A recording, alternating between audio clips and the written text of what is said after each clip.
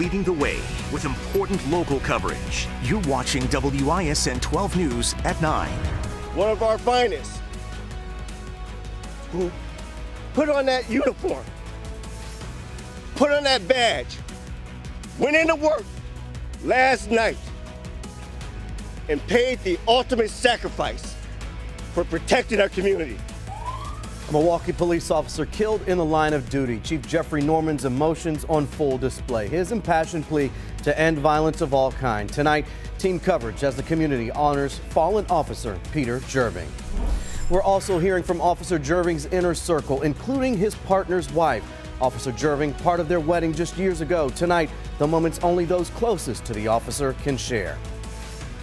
Off the top tonight at 9, Milwaukee is mourning a fallen officer, Peter Jerving, killed in the line of duty. He had only been with Milwaukee police for 4 years. His family saying tonight he served the city until his last breath. Jerving died this morning in a shooting during a struggle with a robbery suspect. That suspect also dead tonight. The chief identified him as Terrell Thompson. Police say Thompson was responsible for a robbery near Teutonia and Good Hope and the deadly encounter with Officer Jerving near 14th and Cleveland on the city's south side. And there's these powerful images only a few hours ago. A procession taking a fallen officer from the Milwaukee County Medical Examiner's office downtown to Krause's funeral home in Brookfield. We have team coverage tonight as we come on the air, including words from the wife of Officer Jerving's partner. Earlier today, a stirring message from Police Chief Jeffrey Norman telling everyone the violence needs to stop. Hillary Mintz is leading us off with that message tonight. Milwaukee Police Chief Jeffrey Norman holding nothing back hours after one of his officers died in the line of duty. The violence needs to stop. The violence needs to stop. Neighbors waking up to a barrage of gunfire just after 1:15 this morning. What did you hear? I didn't hear much. My mom woke me up because she said she heard like 20 gunshots. And I woke up and there's like a bunch of sirens and a lot of police coming. The chief says 2 District 4 officers were after a robbery suspect identified by family as 19-year-old Terrell Thompson. During the encounter, the suspect, a struggle ensued in which the suspect fired shots, striking Officer Peter Jerving. Officer Jerving discharged his firearm, striking the subject. 37-year-old Officer Peter Jerving died at the hospital. The chief's voice breaking, tears brewing while speaking about his fallen officer. One of our finest who put on that uniform, put on that badge, went into work last night and paid the ultimate sacrifice for protecting our community. The community feeling the loss and recognizing the fear officers face every day. I really feel for the family of this officer and, for all of us because, it's scary to even go out just to get in your car nowadays. Hillary Mintz reporting now to Officer Jerving's inner circle. Tonight, his partner's wife sharing some insight into Peter Jerving's the person. Kristen Pierce has that story from the newsroom.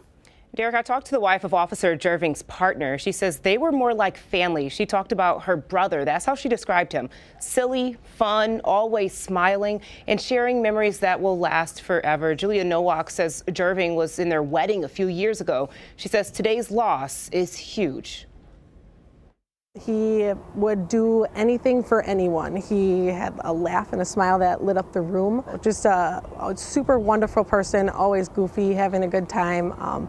Never mad, upset, any of that. And Kristen, how is Julia's husband, Officer Jerving's partner, doing tonight? Julia said her husband is heartbroken, understandably, a lot of crying, she said, looking at old pictures and videos. But a group of friends is gathering together tonight, and she says being around people who loved Officer Jerving is helping. It's truly defining the brotherhood in blue. Kristen Pierce live in the newsroom tonight. And also tonight, an enormous showing of solidarity from fellow first responders. Caroline Reinwald is live downtown, where hundreds escorted the hearse from the medical examiner's office to the funeral home in Brookfield. Caroline. Right, starting here at the medical examiner's office, traveling about 7 miles out to Brookfield Krause Funeral Home there. That procession long enough to shut down parts of the freeway along the way just hours ago. And we do have exclusive views from the sky and News Chopper 12 following that procession, as well as cameras on the ground capturing the emotion of the moment. Officer Peter Jerving's loved ones holding each other at the medical examiner's office, walking by dozens of saluting police officers. That long procession stretching under the American flag draped at 9th and State by Milwaukee fire crews. Officers also saluting family as Jerving's body was brought into Krause Funeral Home in Brookfield. Strangers paying their respects to the fallen hero. How'd you hear about the officer's death and what was your reaction? I was actually coming home from Bible class and I heard it on the radio, and then I started reading about it, and I feel so horrible for the family.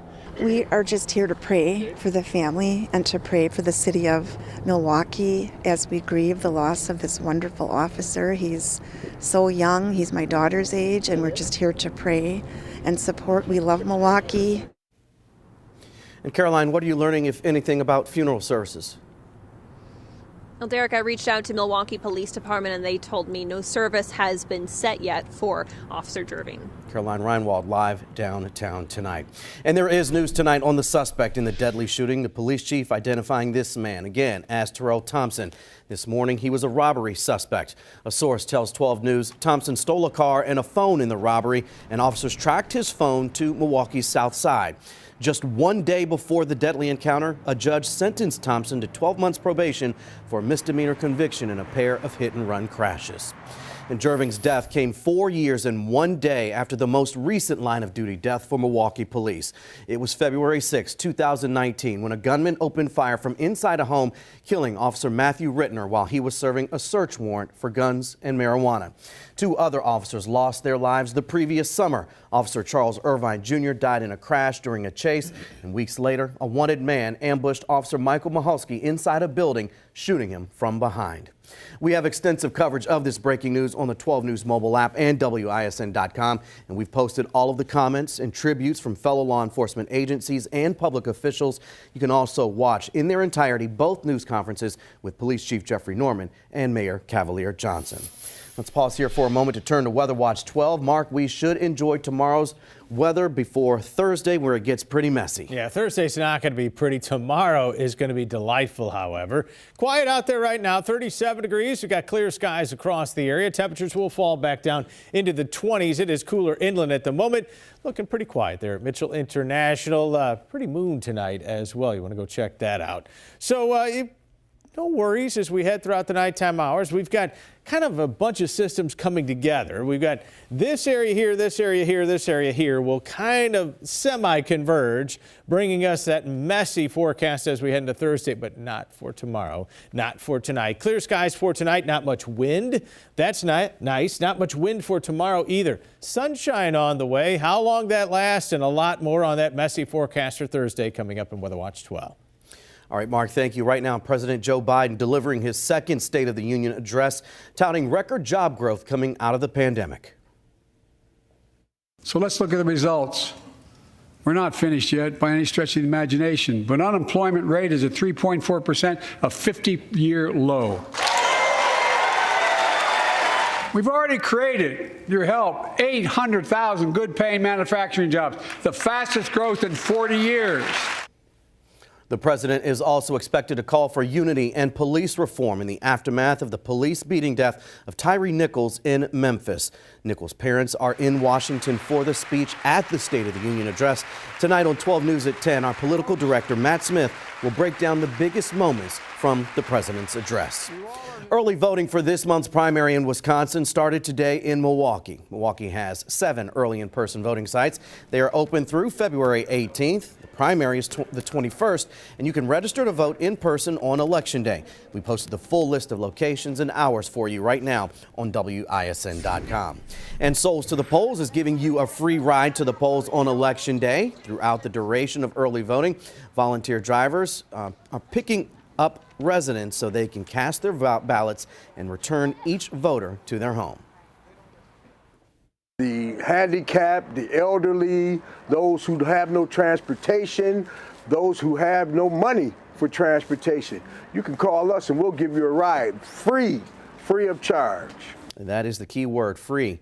The rides are available now through February 17th and again on primary election day, February 21st. To schedule a ride, here's the number on your screen, 414-383-1821. Our coverage continues tonight as the city mourns Officer Peter Jerving. We will share the support pouring in from across the region, including from city, state, and federal officials. Plus, the special honor Officer Jerving received just a few months before he died. The role he played in saving a man's life. And the search for survivors continues tonight in the massive earthquake in Turkey and Syria. Tonight, the help coming from the United States as the number of dead continues to climb.